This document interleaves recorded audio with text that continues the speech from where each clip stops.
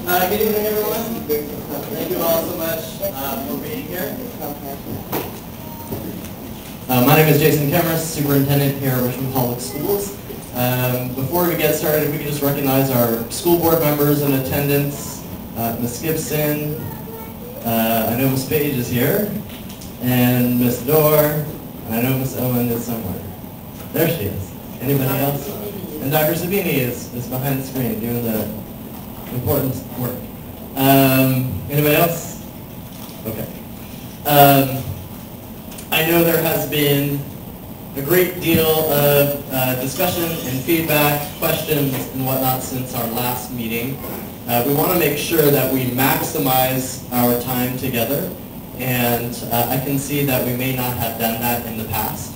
And so we're going to try a structure today to see how that goes and maybe use it as a template going forward. So we were thinking about tonight in terms of 3 chunks. First chunk being an opportunity to ask clarifying questions about options 3 and 4, which I believe you received late last week. Is that correct? Yes. And so we wanted you to have an opportunity to ask Mr. Cropper if there were any things that didn't quite make sense or you wanted clarified or understood, to have the chance to ask Mr. Cropper at that time. Not a discussion about the worth, value, or appeal of those options, just getting clarity on anything that there might not be clarity on. That would be chunk 1, and we do that as a whole group. Chunk 2, in regional groups, the goal would be to surface a list of issues that need to be tackled. I think one of the challenges we're having is there are lots of different things swirling, different issues, different parts of the city, and what we'd like to do tonight is get a comprehensive list from the committee of what are all the issues. We thought doing that regionally is probably the best idea. Along with the list of issues, any new ideas that you have, you've heard of, you've seen discussed on social media, so that we can have a list of issues and any other creative ideas for future iterations of the plan that we can surface and catalog.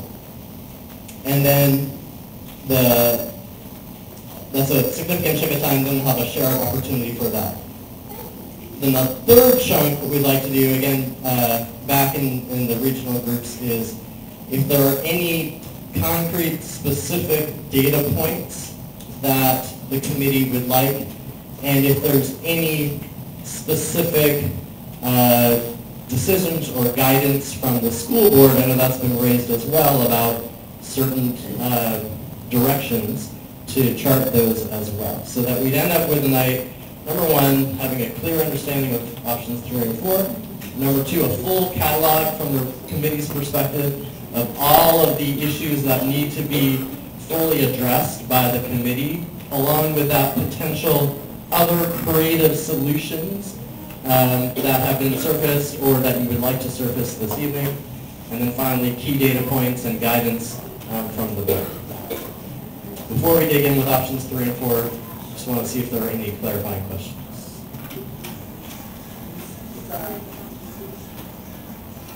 You have a question? Welcome.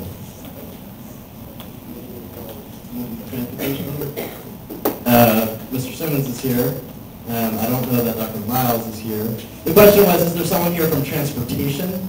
So I don't think Floyd is here this evening, but if there are specific questions regarding transportation, let's capture those. Any possible concerns or what the challenges or benefits of the different options in transportation?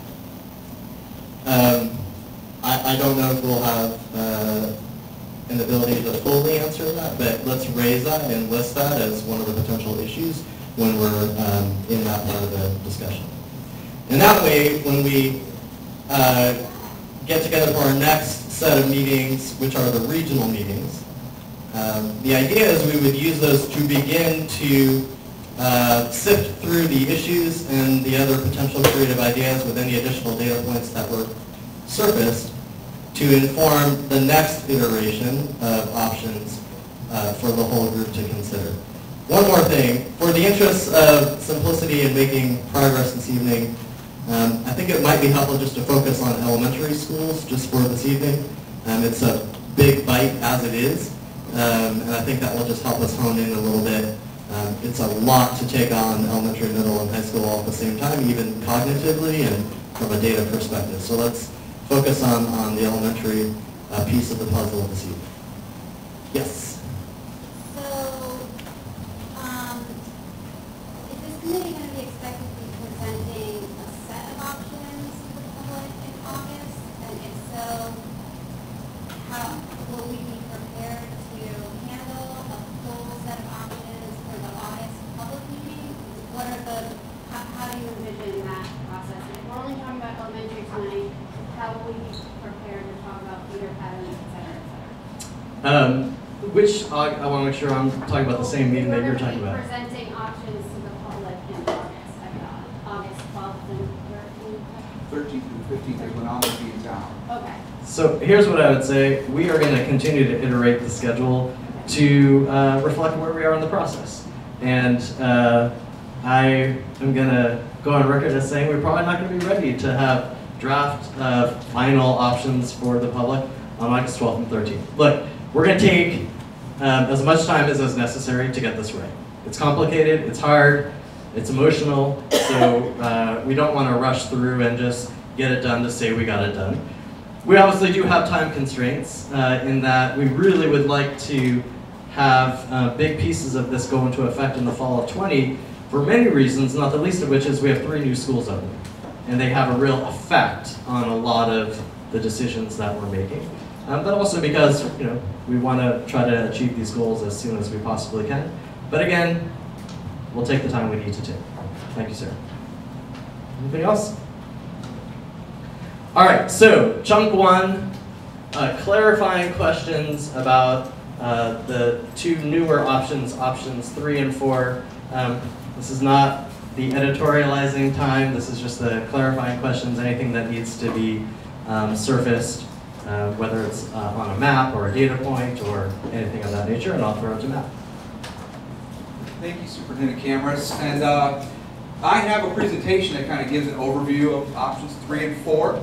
And then I can, if you feel comfortable with that, I can give you the overview that I put together in the PowerPoint, and then we can have those clarifying questions maybe to help that may answer some of the questions you may have. And so I'm going to go ahead and go through the PowerPoint. So as Superintendent Cameron said, we're here on July 30th, and we have some engagement sessions coming up in August. There's a lot more than what I have listed here, things that the district is extending beyond my scope to further engage the public. And so that certainly is a good opportunity for the public. And so, but you can see we have a couple more meetings after the August sessions as it sits now with the timeline. And if we need more time, then we can certainly revisit this. The focus tonight is to look at options 3 and 4. I'm bringing back options 1 and 2 just so that you can use those for comparison, and have you guys look at those options and break down those options, and then talk about logistics for the public information sessions coming up. So some follow-up to the meeting 2. You had asked about more detail regarding open enrolled and out-of-zone students in terms of the racial composition of the students. You have those, and everybody committee should have a packet in front of them. One more thing, we are live streaming this meeting, so let all your social networks know they can watch it. Absolutely. It's on Facebook, and then we'll be archiving on the rezoning page as well.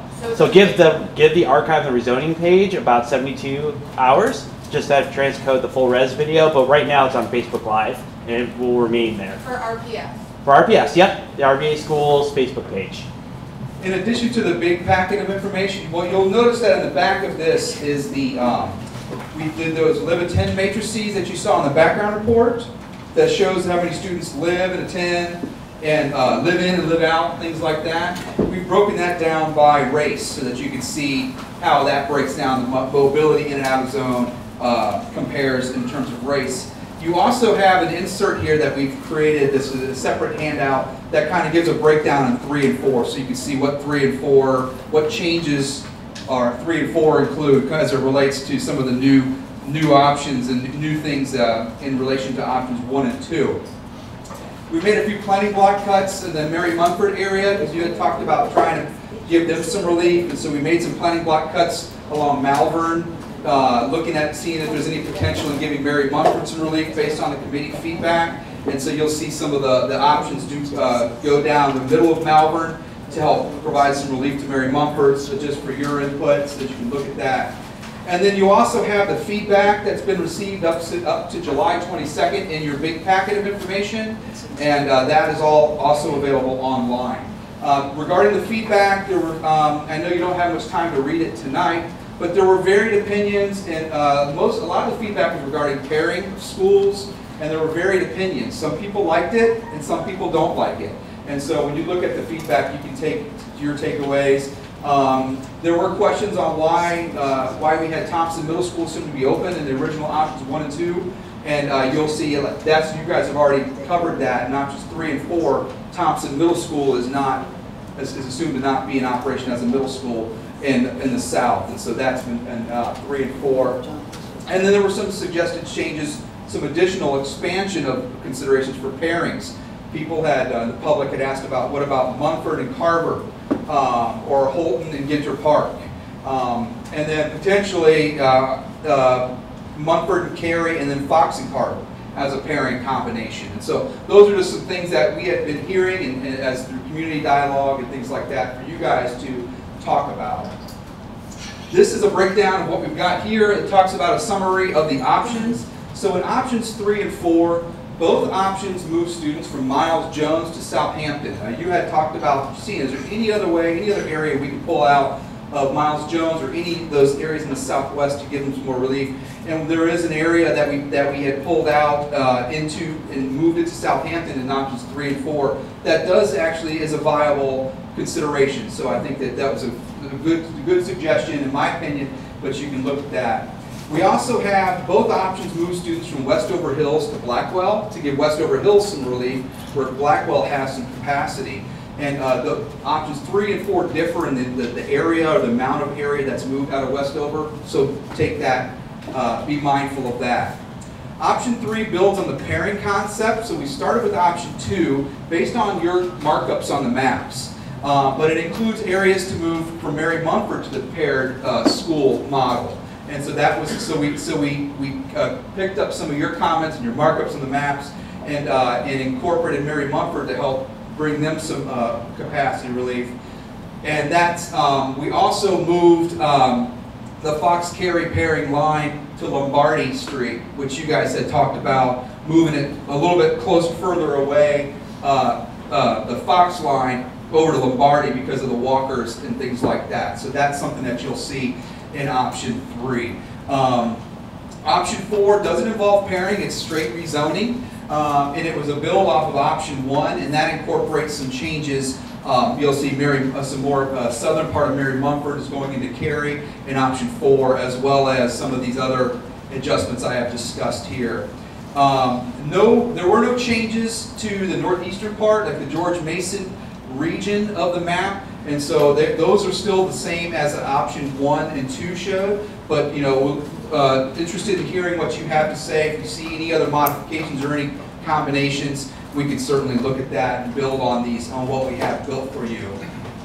Middle schools, 3 and 4, assume closure of Thompson, like I said, and then high schools really are just coming along for the ride. There's a lot of alignment feeder patterns and things like that. But as Superintendent Cameron said, we're focusing on elementaries tonight.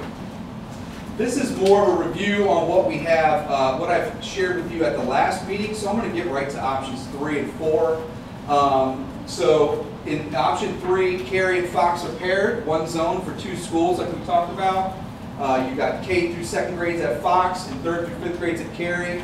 And Woodville and Fairfield Court's paired in option 3 with K through 2nd grades at Fairfield Court and 3rd through 5th grade at Woodville. and that was done to balance utilization. There's a lot of rezoning. There's rezoning in the north of the river around the George Mason area, and also rezoning around the Fox, Cary, Mumford region and Inner Park. And a lot of those areas are impacted to balance utilization and also with the effort to better the diversity of schools like you have indicated. We do have a lot of rezoning around Broad Rock, but we don't have any new concepts for the Broad Rock, Green, Francis area. Those are very similar to what, if not identical to what you saw in options 1 and 2. Westover, Blackwell, that's an area where you'll see some differences from options 1 and 2. And then in option 4, no pairing at the elementary level, but rezoning, just like we had in option 3. And again, Thompson Middle School is assumed to discontinue as a middle school, which does make improvements to the feeders and things like that. So I'm going to go, I've already covered these advantages and limitations for 1 and 2. I'm going to get right to 3 and 4 so you guys can focus on your work. If you do want to revisit this or have any questions, we can use these as a guide. And this is all online as well for the public if they want to sort of look back at what we shared last time. Here's option 3. So option 3, I'll start in this region and kind of work my way clockwise. You can see the paired model between Fox and Cary here. We tried to keep it along Broad Street, but you'll see one block does extend over with a focus on utilization, but you can let us know what you think of that, if it could fit back in there. Possibly this could stay in Fox and Cary with less Mumford moving out, and that's one thing to consider. This looks the same as the prior options between Linton, Holden, and Ginter Park. Again, there was conversations about pairing those, something that I'd be interested in hearing from you guys.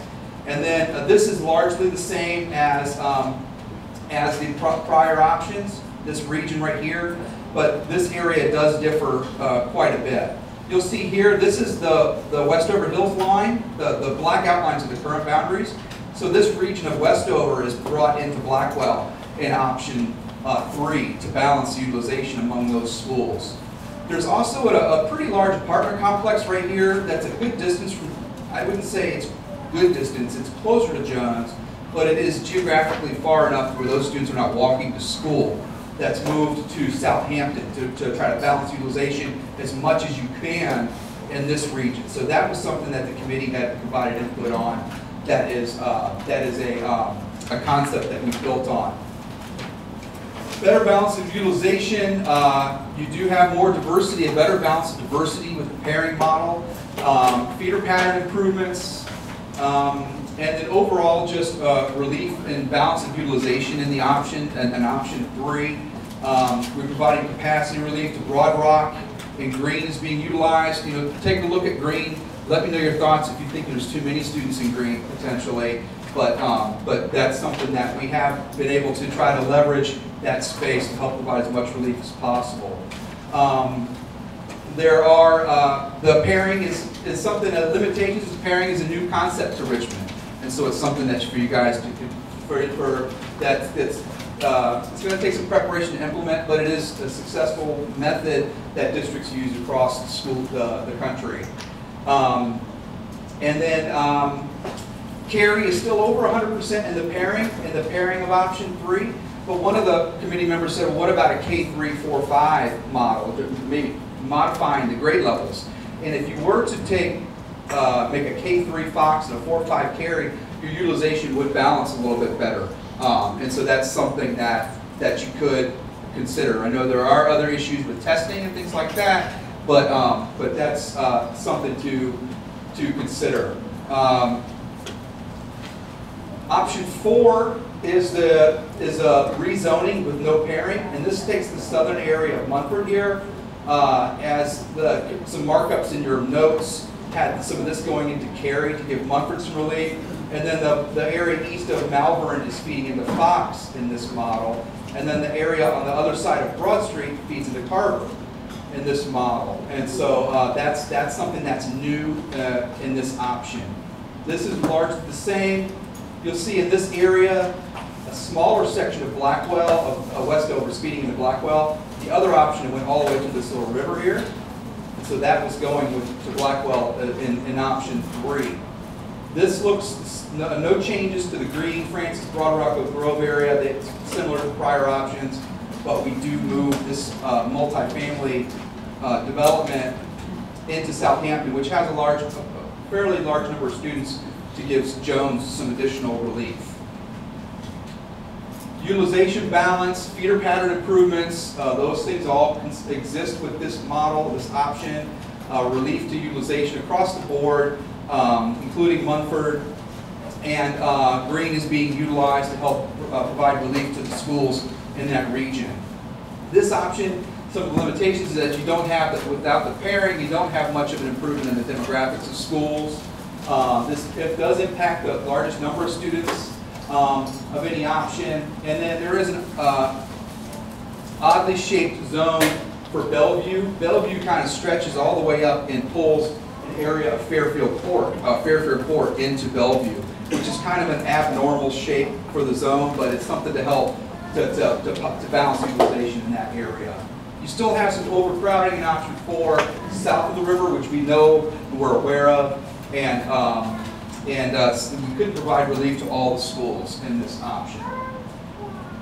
So I think I'm going to skip the middle schools and then let you guys get right to it. So let me get to the slide where we're talking about the exercise here. And this is all that you could reference online. If you wanted to look at this, I can kind of give a breakdown of the high schools and middle schools. But what we want you to do, building on what Superintendent Cameron said, is identify key issues. So what you guys are going to do is you're broken into from a regional perspective tonight. You have the northeast area, the northwest, southeast, and southwest, and I gave you kind of a little guide of the schools to kind of give you some guidance on how to break up the regions. And what we want you to do is we have some flip charts. We want you to be able to work in your small groups and identify the key issues that relate to the region that you guys are most familiar with and that you live in. And then if you feel comfortable, if you think that there's a couple of options that you feel that are ideal, or if there are any options that are non-starters, then those are things that you could let us know, and we may decide not to share, to not take some of those if they're non-starters to the public. But it's very possible that we may just take all 4 based on as the process evolves. So. So do you guys have any questions about that? Sorry, I was going to ask one question. At the beginning of the process, there were like 4 or 5 goals that we were to consider and keep in mind as we were going through this. Yes. I know they were all like linear. We had to pick one that took priority, but could we just maybe put that up so we could have that in our mind and as we work yes. through the process? As you work, I'll put that guiding principle slide for, I think it's principle 2, that's the most pertinent to you guys as a committee as it relates to some of the guiding principles. I will put those up on the screen when you guys break up into groups. We have the charts here, and we're going to let you guys get started. I think there's some more space back here, and I would encourage you guys. I know it's a little tight here tonight, but if you can find space to spread out to do your small group work, you can certainly do that.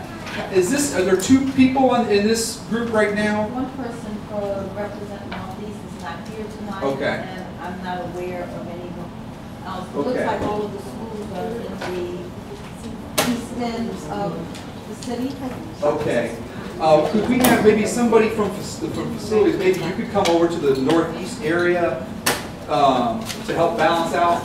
And maybe if there's any district officials who are, like maybe board members or straddle different areas, northeast, and northwest, maybe spread out a little bit if you can, but I do want you guys to be focused on the areas you're most familiar with, okay? We'll get some flip charts over here, and we'll let you guys get to work and start into your conversations, and just let me know how I can help.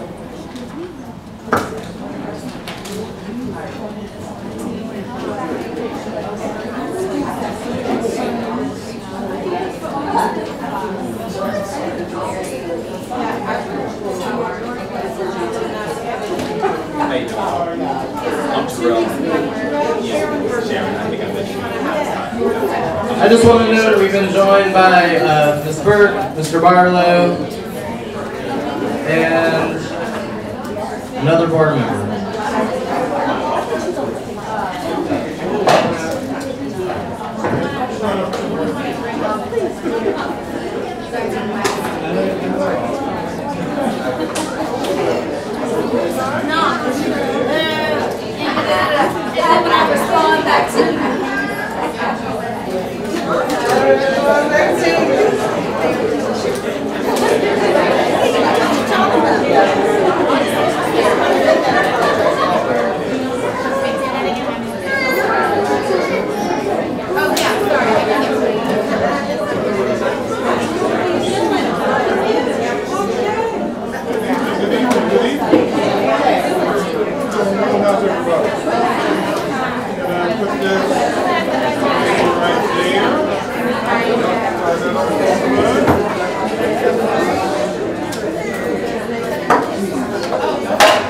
Northwest.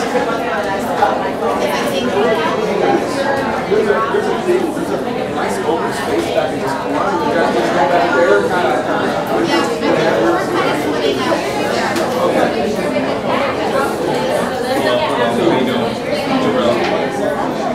The public.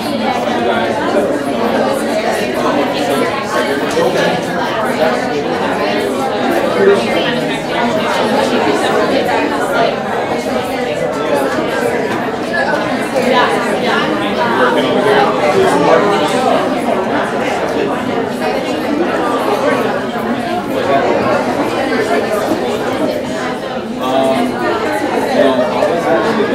Look at the guiding principles and try to follow that and maybe, I guess, evaluate where we are as far as our district. And, possibly, we go, I represent all of the software facility services, but I handle most of the capital projects like the boilers, chillers, etc. I'm fairly new to that, so I'll do my best to answer your questions. So I'll circle back with my family.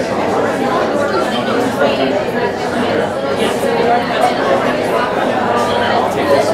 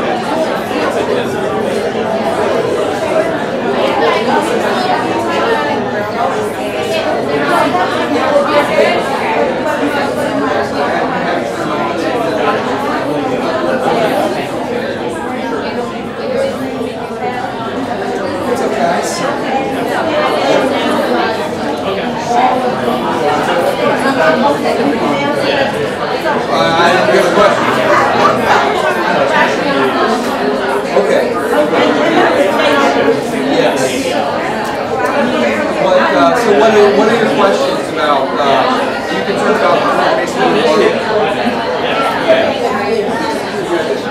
that's the thing, it's like, you know, and I know that you kind of talked about discontinuing we tried, we did everything we could about organization. With all of the existing facilities, running on my accessible. So, we didn't want to assume a school you had mentioned you mentioned Bellevue working at Bellevue wants to be discontinued. You can look at the Bellevue number and that would be a solution to bring into and give more students the opportunity to be a living school. That's something that I would say is something I've been thinking about, or potentially one of these two camps. But they are so close to George Mason, like maybe that's small. Woodville, this way around Woodville, because it's right next to George. But you don't have too many options. See, like, look at this. This is the area the public housing there. That's Fulton? Well, it's not going to be what it'll do is only two. So, like, you can make it on the side. So, you just do it as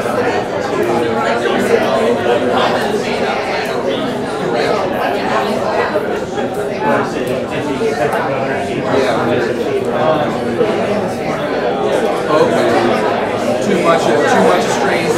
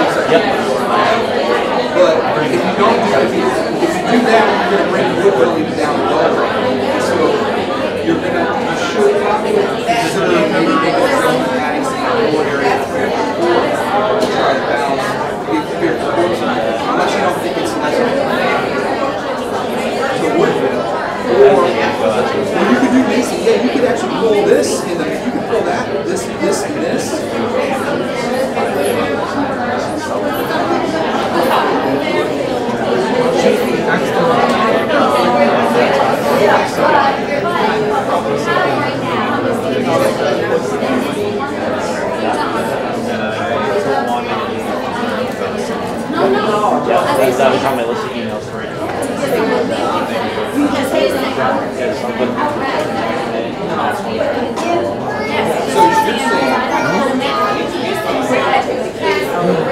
at Fairfield, they're right at it. Fairfield has 470 students right now, and 409 seat building.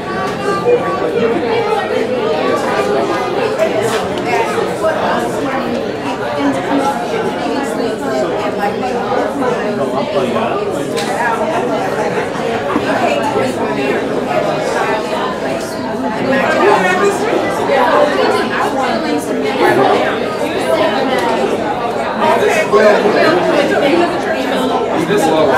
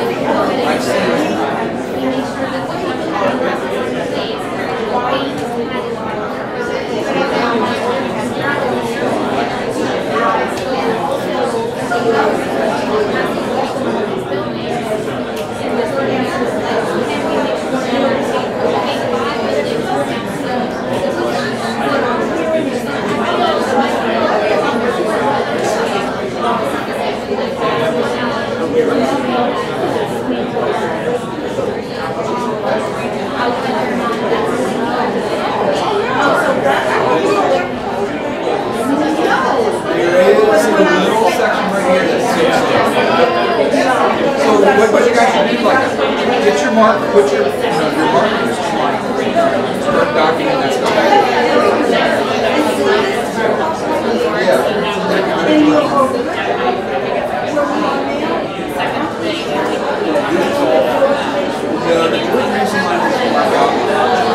This is Fairfield Court, this is all Fairfield Court. That's what we do, kind of runs.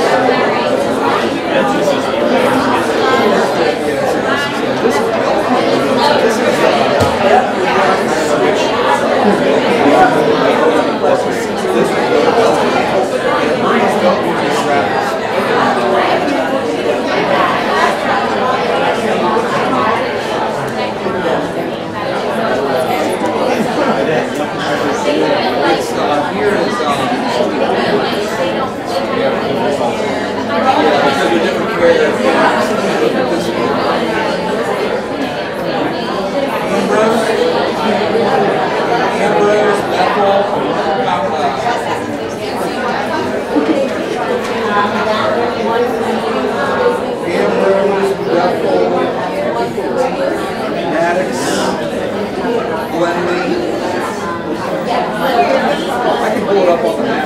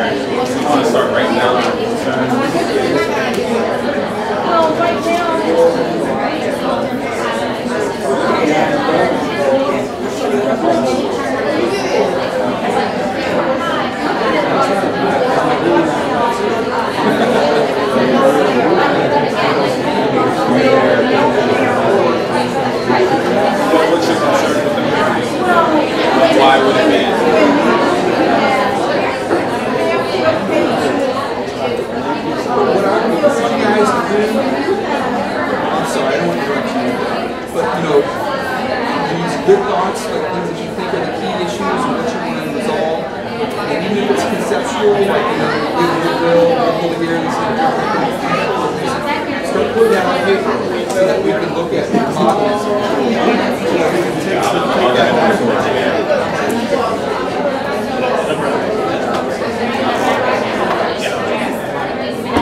So you have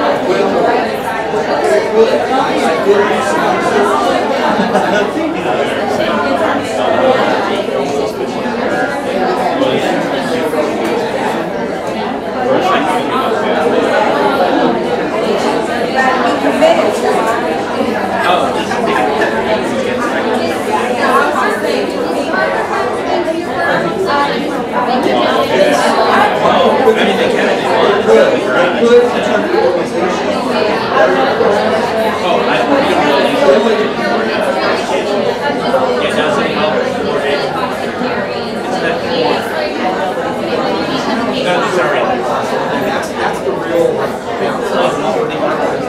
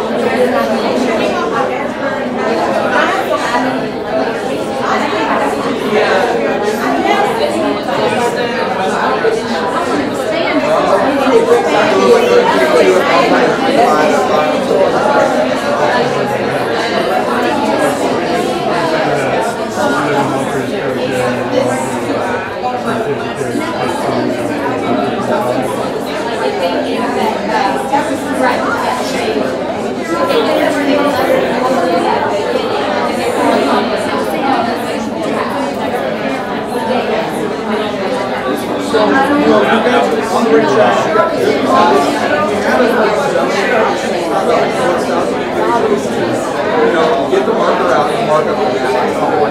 What you think would be ideal. And just, let me know what your thoughts are, because it's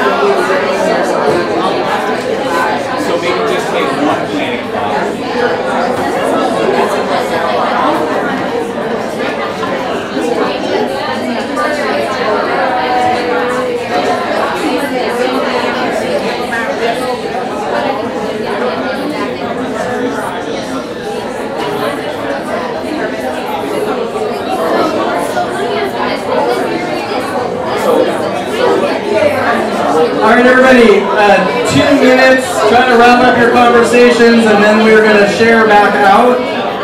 So please try to wrap up your thoughts. You don't have to have all the answers, just share out where you are. And if you do have all the answers, God bless you.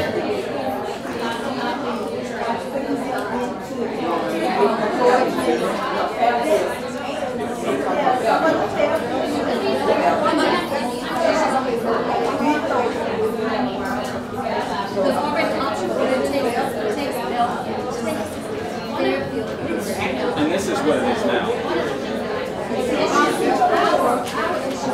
This is 3.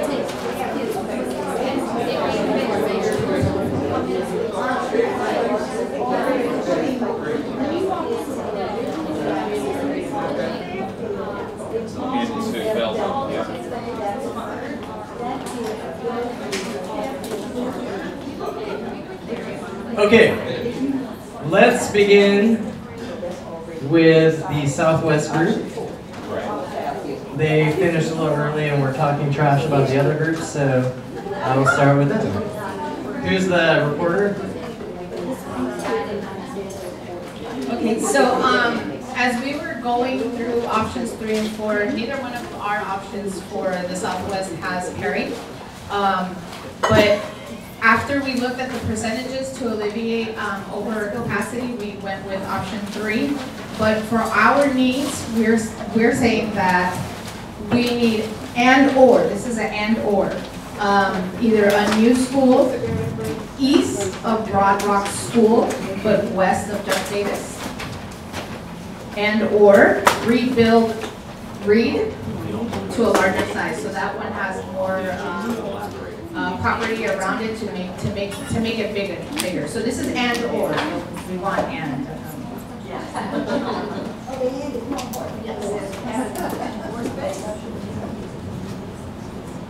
Okay, that's super helpful to capture that for an updated facilities plan. And option 3 as it is, there were no adjustments. I thought there was something from 4 that you wanted to. Okay. All right, fair enough. Any questions for this group from the other groups? All right, thank you guys. And this is the Southeast group.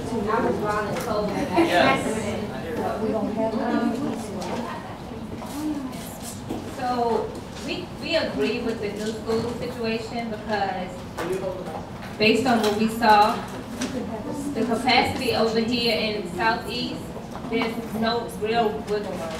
We can move kids across lines, but those are like temporary band-aids. So our takeaway from this is that we definitely need a new school in the South Side. And that drawing a line, you can't guarantee that families are not gonna move, that you're not gonna have a shift in your numbers. None of those things are definite. The only real thing that we can do is to create a real space for these kids. Because otherwise, we're just putting band-aids on a situation. Is the new school date suggested alleviate that, or you're saying an additional one on the southwestern? Right. The space that they're saying, right, the space that they're saying would alleviate space from all of the schools in Southside and feed to that. Thank you. Any questions for the southeast group? Did you, I do, I have a question. Did you mention something about more movement to Oak Grove? Did you guys mark up any suggested changes to the zones, or were there more of the broad concepts that you guys were discussing? No, okay, so as far as the change, the shift in the numbers, we were thinking that the first shift could come from Broad Rock into Green because of the new school, and then from Broad Rock into Oak Grove, and Oak Grove into Blackwell. Okay. Just to alleviate space in Broad Rock mainly. Okay. Like that was our primary focus. But you said not Francis, because the one option had Francis, Francis. But they look at Broad Rock and so that is the option. You mentioned like don't make the adjustment, don't move the kids out of Francis. No, we didn't say that. Okay. We didn't say don't move kids. But there is an option that moves from Francis to Broad Rock and then some shuffling to Oak Grove to Blackwell. Right. So it's almost like a domino, like we just kind of shift them down. Okay. Okay.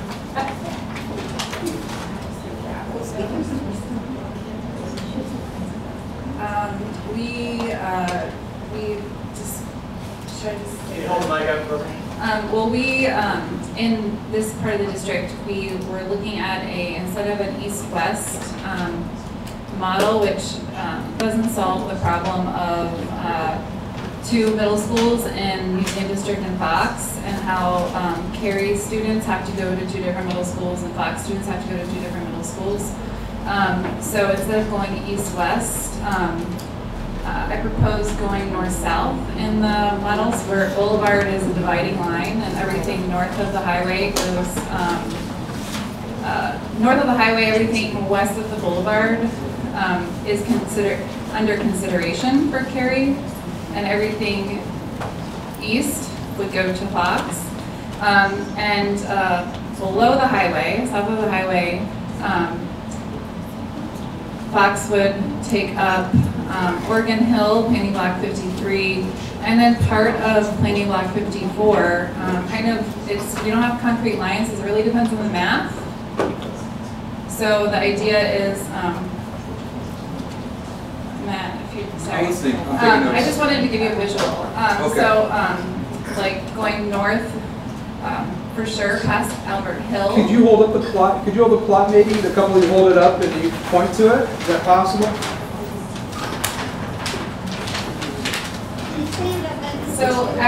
So at Cary, for sure going up to Hill, and then above that, it just depends on the mathematics.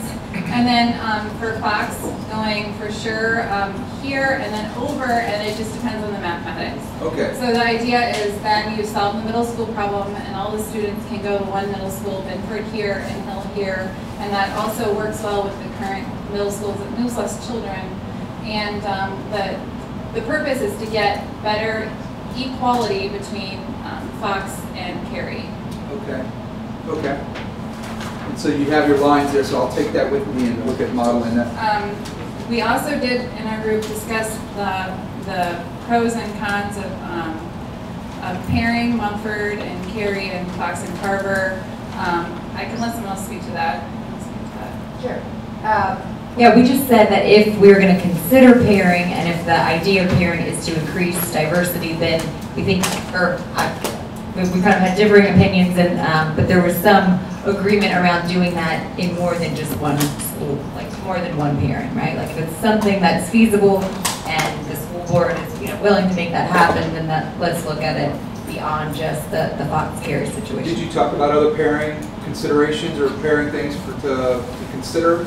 Yeah, like Mumford and Carver, or you had said that any of those could work, like any of the 4, right? I did look at in terms of different- utilization. I did look at different pairing options, and I think that many combinations of those would work. Yeah. Like Mumford Carver is problematic because it's so the distance between Yeah. the 2 schools.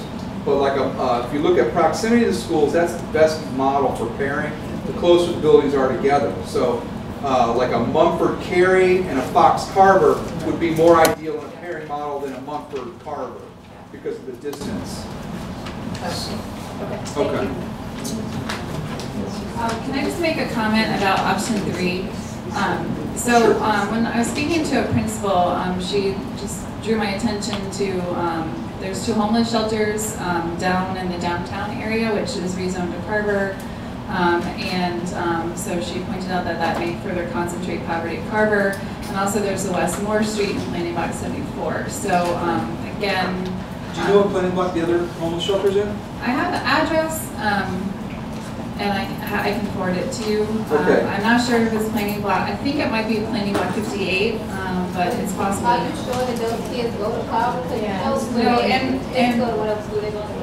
I guess they're in the Fox school zone, the 2 homeless shelters. And they currently go to Fox. So in option 3, they're rezoned to Carver.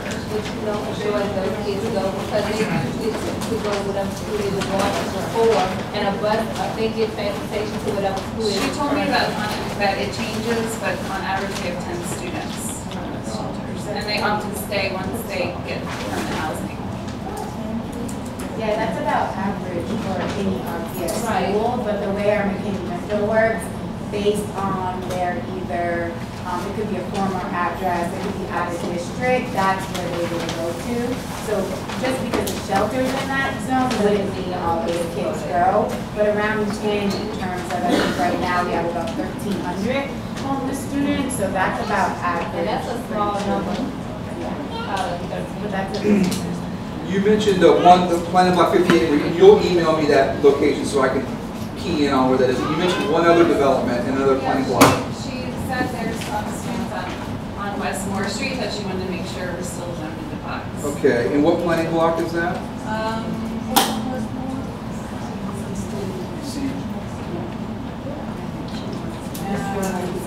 If not, you can follow up with me in the email, or we can talk off here. After. It's planning block 74. 74?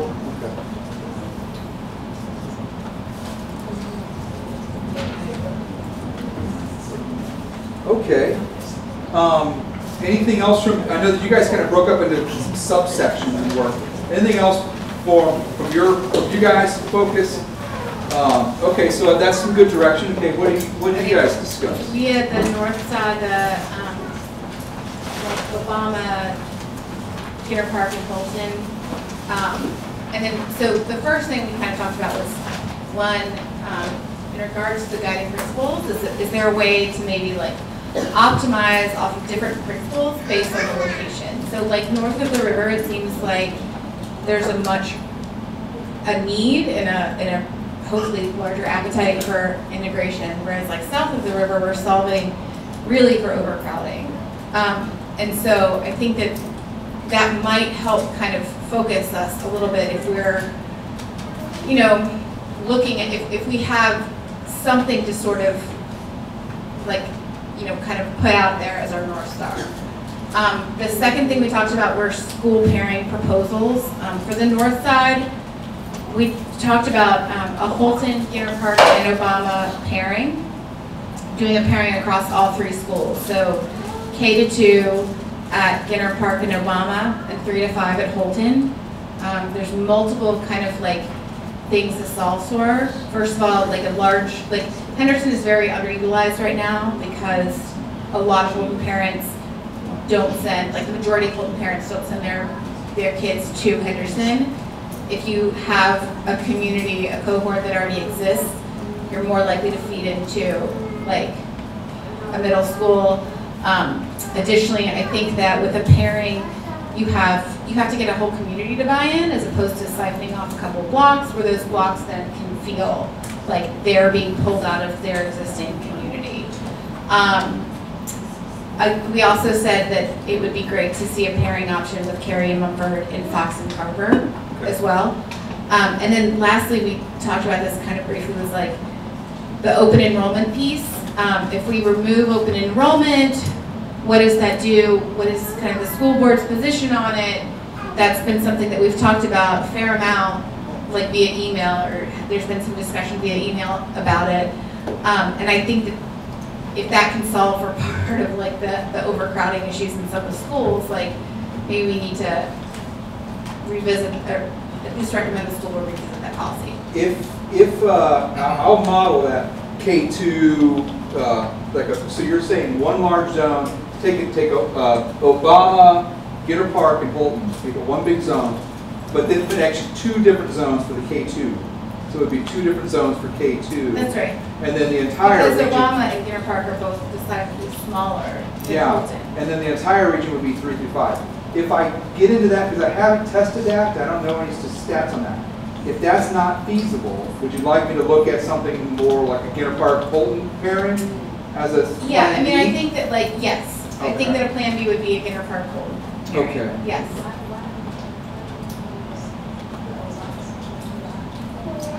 Can you, let's hear what you had to ask. No, I was just asking why went from Obama to Jennifer?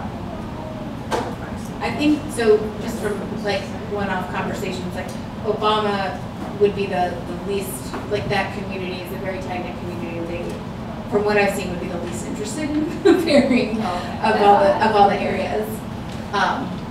So. Okay. And I did looked at the feasibility of Gitter Park Holton combo, because that was something we got public feedback and suggestions on that.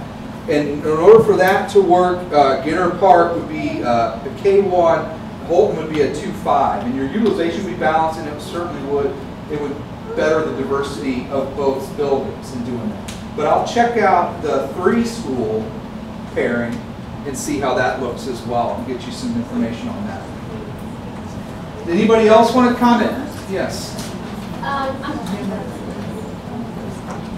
Is it appropriate to ask a question about pairing? Absolutely.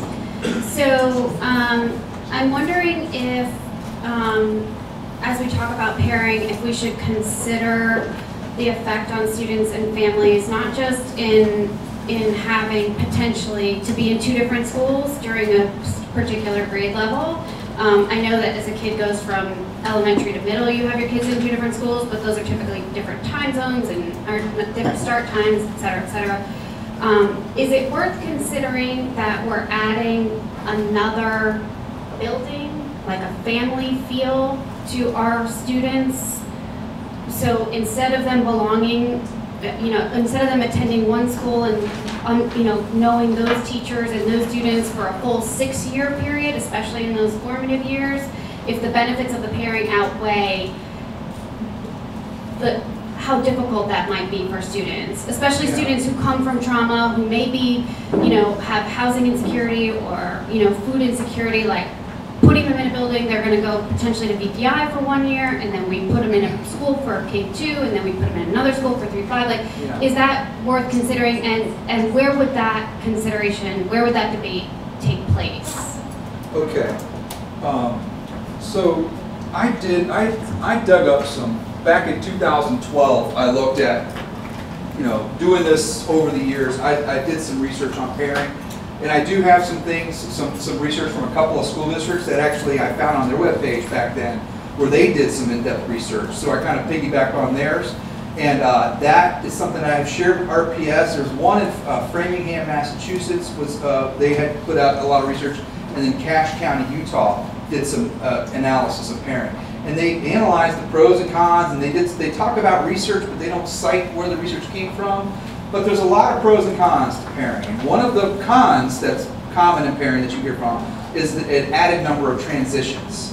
And students have to transition from building to building. So that's something that is a con. But there are many pros that complement that, such as a larger number of teachers at the same grade level being able to collaborate more. So I will work to get that to you guys and get that in your hands so you guys can see that. I think I found it to be very informative for me. And it's something I think that you guys can build on, something that you could see as pros and cons of that. Thank you. One suggestion for the administration Because I'm really excited about the idea that could bring more, more diversity into our schools. And I think that it's important that that families understand what that looks like, and perhaps if the administration might organize a dialogue with families to paint that picture. What could that community look like? What kinds of collaboration could happen between buildings? What would a PTA, could we have a shared PTA? What would be the opportunities for students that struggle with transitions, which I can identify with? I think that, ultimately, as a district, for any of these plans to be successful, and this, I talked about it with the group, is that, it's really not the plan itself, but it's what happens after the plan. And what are the things that we could be doing now to win that buy-in? And if there are families that have anxiety for whatever reason, and I certainly hope that their reason is not racially based, but if there is anxiety, what work can we do now to quell that? Because I think that if we can paint that picture, and show what this could be, that really could, I think, help to create that bridge on what this new district could look like. So along similar lines, another thing that we talked about in regards to pairing that is, whether it's Fox Carey or Fox Carver or what have you, or even in other parts of the city as well, was to try to address some of those concerns administratively. So for example, for Fox Carey, if that was one zone with two schools, to really try to frame it and think about it as one school with two locations, and to maybe perhaps it's one principal, one PTA for both locations with co-principals or whatever, assistant principals at the respective locations, something like that to try to really create that community as if it's all one cohesive K-5 experience that happens to take place in two buildings over the course of those years. And I think it is common for schools to model that. They align their administrations. If it's not one principal, it may be like one principal in an AP is another building, but they certainly collaborate together because it is seen as one community, but it being educated in two buildings. You got any thoughts, comments about the Northwest area? Okay, good stuff. That's good input. What do you guys think about, you're working on which area? The Northeast. Okay, the Northeast. So, thank you. She's making me stand up, that's great. The Northeast area, and so we're talking about the east end of what we call Churchill.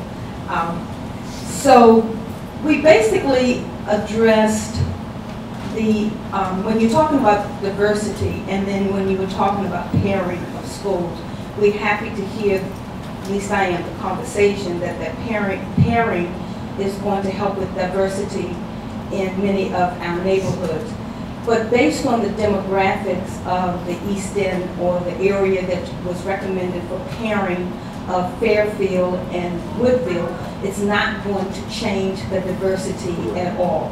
What we do understand is that the recommendation was made for pairing to relieve some of the Fairfield because of the capacity. Correct. So therefore, we like option 4 because you're not recommending any pairing.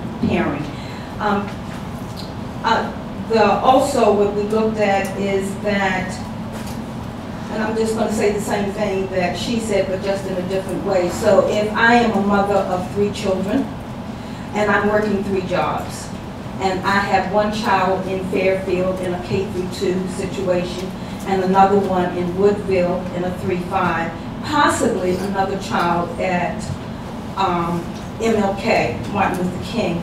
That's a hardship on me, and I know that you want me to be involved in the school as much as possible, and so now I'm spreading myself in a very thin way. So therefore, that is one reason why we are not recommending the pairing of those 2 schools. It's not really changing anything. But we do have a recommendation for relieving the capacity Fairfield, and that is looking at moving, if you look at planning block 68, which is right now it's zoned for Fairfield. But if you look at moving that into the new George Mason or the George Mason, that would help a great deal. Okay. And we're also looking at, but in that plan, you also have planning block 3, and we're recommending that that would stay in the Bellevue area. You're talking about 20 students. Okay. And that would stay in the Bellevue area. Also addressing the fourth bullet, planning for future student population. It was something that was just really weighing on me. I just couldn't understand why George Mason, the new school, was going to be underutilized in all of the options. But it was explained, and the light bulb went off for me today. So you're looking at planning for future student population trends and future development. And so therefore we have a lot or a great deal of development that's happening in the East End. And so we're looking at planning for those new students who are coming online to go to a brand new school, George Mason. And that Wickham neighborhood then would go into the Bellevue. Bellevue, the one that option showed? Yes, Wickham will go into the Bellevue okay. school. Anything else? That's it? You did make a comment that I thought was notable about the current George Mason population. Don't move any of them out of George Mason. Exactly. Keep George Mason. Everybody who's currently at George Mason, keep them in George Mason, right? Right. Okay. Right. That's extremely important. Okay.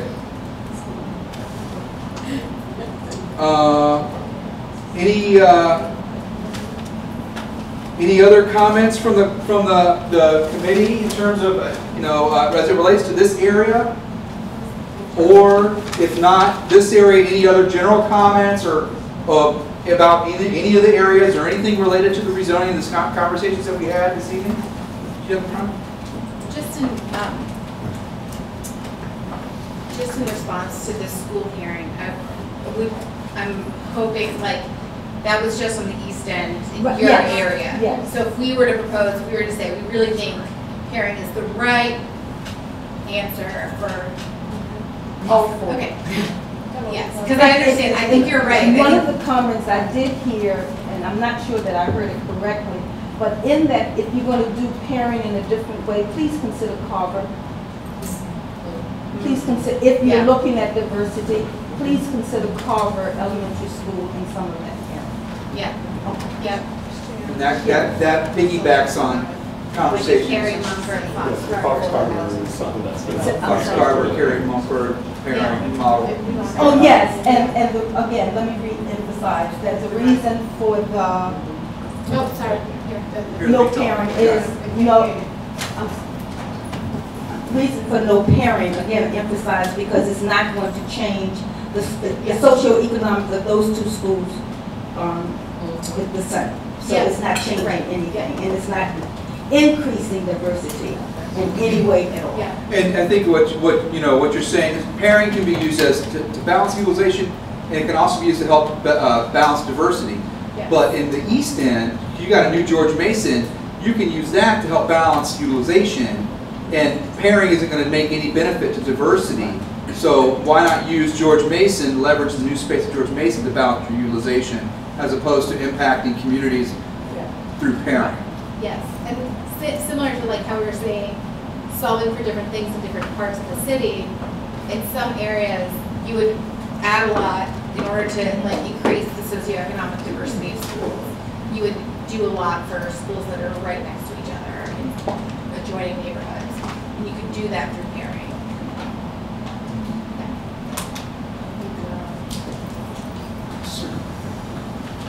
Just since Carver was just mentioned, one other thing that comes to mind that I think should take into account is that the current boundaries of Carver include two huge potential redevelopment areas. I'm sure you're all familiar with downtown redevelopment, arena area redevelopment proposal, as well as the Diamond area being, and those redevelopments could go in different directions, but certainly at least with the downtown proposal, that would be in theory bringing in a lot of new residents to that area. And to build on that, one of the things is Carver right now is relatively, I wouldn't say underutilized, but they're low. They have about 430 students and a 700 student building. And some of the notes that my analysts gave me about pairing of Fox and Carver is that you could pair those buildings, but you would actually have some excess capacity that you could even look at adding more to it. But you may not want to do that given the fact that there's potential growth in the area. It may be better to leave it with some additional capacity potential because of the future growth potential with through redevelopment in that area. So good comment. That's good input here. Anything else from any of the committee members that you guys want to touch on or comment on? Yes, ma'am. I think everybody who got my email, this is going to sound familiar, but I like to, as an advisory committee, I think when I look at the data on the open enrollment situation, it can become clear that it's not serving the city along the lines of these 4 goals. And I wonder if at this point we should ask the school board to address open enrollment before lines are redrawn. My concern is you move lines along the Mary Mumford line, which our group has proposed, that just opens more open enrollment seats. And the people who are using open enrollment are typically coming from pockets of affluence. And so that doesn't really work with our goals. Okay. I have it noted.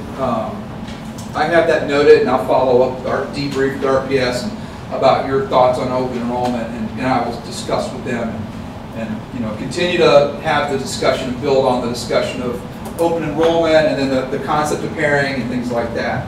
Sorry, just because it's an open That's okay. Yeah, perfect. With open enrollment, I was just going to piggyback off what Kelly said. And yes, if RPS considers that, making it, with the school board voting on it, something where families living in poverty are given priority to some of these schools like Mumford, Fox, Holton, ones that traditionally those open enrollment seats have gone to wider, more affluent families. And then the second thing, so I think that probably is more of a school board thing to weigh in on and decide how that's going to be handled. But the second thing that I would just like to consider is the idea that families across RPS can still open enroll. Like, you can decide if you are, an affluent person living in a certain area, you can decide to go to a global majority school, high poverty school, and just make that happen. So kind of if that was something that we did alongside it, I mean, that doesn't need to be the only thing. That maybe only be like 10 families who choose to do that. But like, if you're at Holton this year and you believe in diversity and think that's valuable, like, just take your feet and go talk to the principal at Ginger Park and make it happen. So I think that is something, if we have people larger than me saying those things, I think there is like some real potential for our city in that.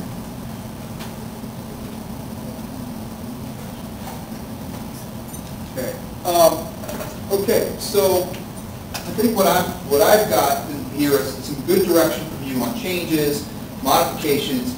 Still, and I'll talk with RPS about how we're going to structure this in terms of what we're going to present to the public coming up in the next couple of weeks and things like that in preparation for that. It sounds like, the first 2 options that we gave were just really concepts. They were things to get your gut reaction. Some of it worked, some of it didn't work. It sounds like it may not be as viable to take, it may be better to take concept things that you have incorporated and to maybe build like maybe 3 options that build like a pairing scenario, and then something with rezoning, but that picks up some of the rezoning comments you talked about with the Southwest, and maybe just some different looks that build on the 4 options that we've done today, and then have those be something that that we share with the public. But I'm just thinking this out loud with you guys. I don't want to take 7 or 8 options to the public And I think that's going to be overwhelming for them, but, I'll talk with our PS about the best way to structure that and to formulate that, but I can, in my mind, I can see maybe 3 different options that have these concepts all built into 3 options that differ and give different looks. One thought on that, I think that the piece that I think is really important to make sure the public is aware of is this is like, that these are still very much in a conceptual space, and that there is no, we're not in a place where we're making this recommendation.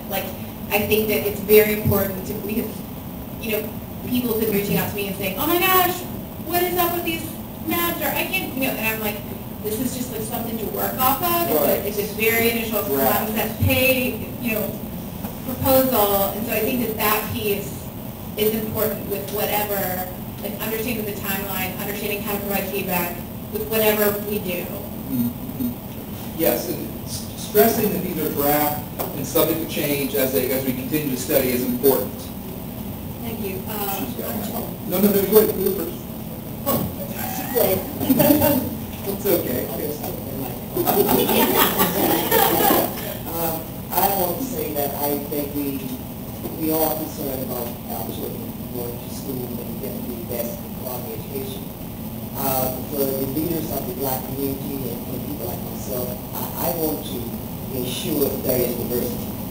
I want to see us break up the housing development where you have the majority of low-income Black kids grouped into schools that's breeding poverty.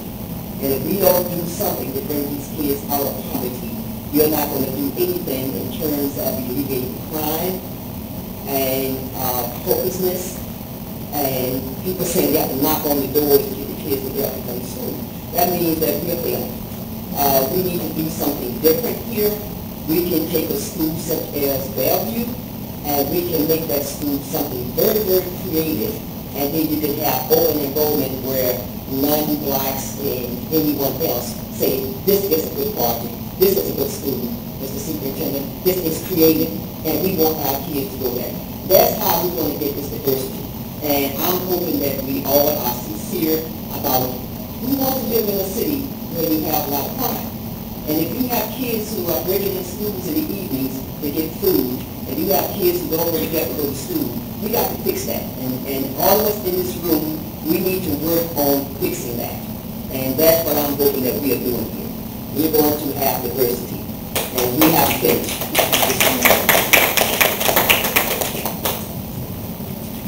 Did you have something to say? It's hard to follow. And I will not be, I do have 2 questions. One, I am a bit concerned as we talk about parenting, and we are not, maybe this has been discussed, but we're not considering pre-K in the equation. I just heard a committee member talk about 3 different transitions. I'm sorry, can you hear me? I just heard a committee member talk about 3 different transitions with pairing. So you have pre-K, then K through second, and then 3rd through 5th. So I think it's very important as we talk about it, we're going to really be serious about a pairing option. Pre-K has to, in my opinion, has to be in that equation. There are schools, my son went to a school, pre-K through 2nd, and then 3rd through 5th. And that worked. And so I just think about that. And then second, I hope that we don't go too much further along without having the city come here, when is the city schedule, for us to talk about. You just heard about numerous developments, but we haven't seen them. We don't know in the East End with these developments if they're all, for families, or if they're, more of the smaller households.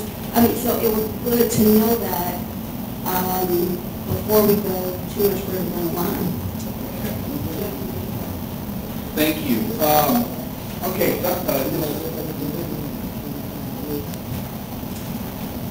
On that last point, Ms. Cosby, we will certainly figure out a time to schedule that for them to come and share.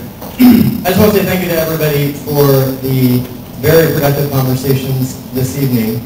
I think that gives Mr. Harper a lot to go back and create the next set of options that probably more robustly reflect what is on the hearts and minds of everybody here today. We have the next set of RIC meetings, or regional meetings. So obviously everyone is welcome, but the focus will be on that part of the city. And so August 20th, 21st, 22nd, 23rd. And so the goal will be, Matt, will we have, I'm assuming, the next round of options? Yeah. So we'll take all of this, create options, what are we up to? 5, 6, or 7, whatever. Maybe A, B, and C. Yeah, just switch it up, yeah. Whatever. There'll be new options. And that will be then the focus of those regional sessions, with the hope of beginning to see if there's some consensus around where it's heading. I want to be absolutely clear, no decisions are really made until it goes back to the school board. Let's just be very clear about this. So there's still a very long road ahead, and to the comments that were made, this is an opportunity for people to speak up, weigh in, share their thoughts, and I'm not convinced we have surfaced all the best and creative ideas yet. There's probably more out there that still needs to be discussed and brought to the table to ultimately land this with a comprehensive proposal. Dr. Harris?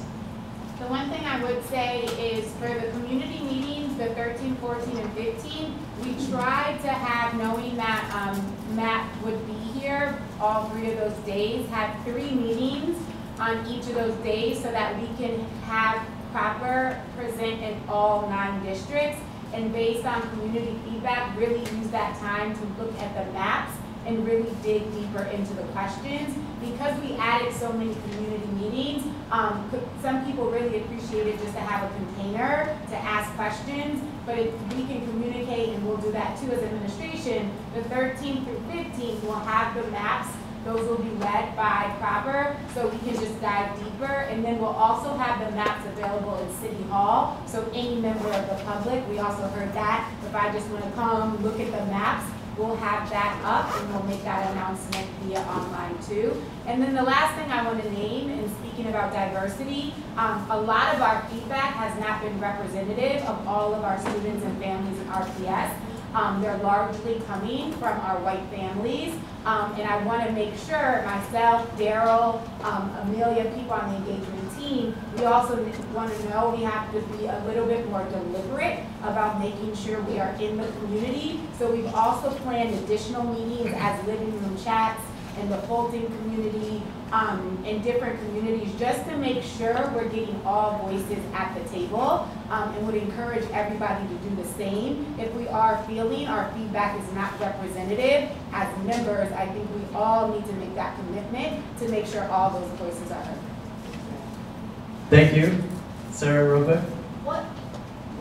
What maps are going to be at the 13, 14, 15 meeting? Like, what options are going to be there so that if we go to those meetings, we're able to speak to that? I'm hoping Matt's going to say 5, 6, and 7. I can do 5, 6, and 7. Okay. Yeah. Reflective of what was discussed tonight. So 5, 6, and 7, they will be builds on what you guys discussed. So there will be some rezoning scenarios, building on, the Southwest. People said that they liked a certain option for the Southwest, so I may lock that in. But like Broad Rock, Westover, and Blackwell, that may be a different look for rezoning. And then that rezoning combination for Cary and Fox, the north-south kind of configuration, that'll be, I think that, that could be like an option 5. Then option 6 and 7 will be different looks at the different pairing combos and things like that. So really what we want to do is put 3 options together that capture all of your input up to this date, and then be able to understand what we're getting from different ones, knowing that we could take pieces and parts of those 3 new ones and put a hybrid together when you finally come up to your recommendation of what works. So it could be like 5, 6, and 7, but then we have 1 through 4 there, but the focus will be on the 3 most evolved options, which are 5, 6, and 7. Okay, we're almost out of time, and we were going to have a quick very quick presentation, and Ms. Page looks like she would like to say a few concluding thoughts. So can we do the quick presentation and then your concluding thoughts? All right, thank you. I don't want to stand in the way of John Page, right? My name is Ruth Morrison. I work at the Health District. It is very brief, but to Dr. Harris's point, and certainly the superintendent's point about getting more voices in the mix, just wanted to brief you guys on a project that our health district with the VCU Center on Society and Health is running for the next couple of months to indeed serve that exact goal, to try to go to our community leaders and to our community organizations to bring this conversation there, host the conversation at that level, and be able to bring feedback back in. So I'll just walk you briefly through the scope of it, and we can talk offline later if you have questions, or I can fill in more. If you want more information, there's more information about the project through our funder, which is the Urban Institute. Basically, the broad request that we responded to was, what's happening in our city that presents an opportunity to change systems, change policies, change environments in such a way that will impact equitable outcomes. The funder is most interested, and certainly our health district is very interested in health outcomes, but when we think about where health outcomes come from, those are obviously very multifaceted. Education has a huge, huge impact on that, right? So we essentially applied for this funding opportunity to work on a factor that is outside of that traditional model of where health comes from. So it's not just the doctors that we see and the behaviors that we have, but those systemic things, like what are the options that are available to us in education, right? So the scope of what we're working on, I'll walk you through briefly. So we want to support the rezoning process by going into community organizations and having them host these conversations, like the conversation that you all had tonight. So very much like what you guys are doing, pouring over maps, working with organizations to do that with their stakeholders and their leadership, right? We're going to leverage some relevant data into that. So certainly data around educational outcomes and around health outcomes will sort of be layered on top of each other, such that we're not just saying, look at the map of where we're moving school districts around, but how is that connected to broader variables? And we want to bring that back into this process, so give poor Matthew Cropper more to juggle. In addition to all of the public meetings that the administration is hosting, we want to throw more into the pot. So briefly speaking, if this is the process that's being run by the RAC and the administration jointly, our project, the Powering Healthy Lives project, sits kind of just outside of it, but we essentially just want to be an input mechanism that can get integrated in. So the purpose of my being here tonight is to A, let you all know that this is happening, and B, have an opportunity to hear from you all if there are particular things you want us to be really mindful of asking about, so that our sessions indeed ask the questions that you most want boiled into Mr. Cropper's process, right? I would imagine that would be similar to the questions that you guys are juggling, but you'll tell me. So the organizations that we're working with are indeed the ones that are, they're not represented in the room today. So we have community health workers that work in the Big 6 public housing projects. They will be hosting sessions, the Neighborhood Resource Center in Fulton Hill, the 6 Points Innovation Center in Highland Park, Art 180 in Jackson Ward, and a number of others. So we're still confirming dates and times for a lot of these, but we're anticipating hosting anywhere between 10 and a dozen of these between August and October. So that's my brief comments to give you some orientation around this. I'll be here for the duration of the trickle out. If they want to share ideas with you, can we get your email out to everybody? Yes. 1. And 2, once you have the dates and times, we'll get them and share them out with the whole group, get them on the website and everything. Yep. Thank you, Ruth. Appreciate it. Ms. Page. Good evening, everyone. I just would like to say thank you on behalf of the school board. Thank you for your commitment and your willingness to do this hard work. This is really hard work. And we're taking your feedback seriously. So it's not falling on deaf ear.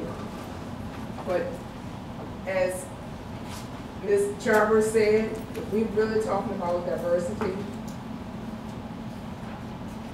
really educating all children to receive a high quality education, this work is necessary. And just to also, if you visit the RPS website, we listen. We've heard your feedback. So we made updates to the website. Click on each meeting, you will see information discussed or documents that have been provided at the various meetings. You click on that meeting date, also the minutes of the meeting, the maps. So visit the website. But again, we'd just like to say thank you, thank you, thank you. And have a good evening.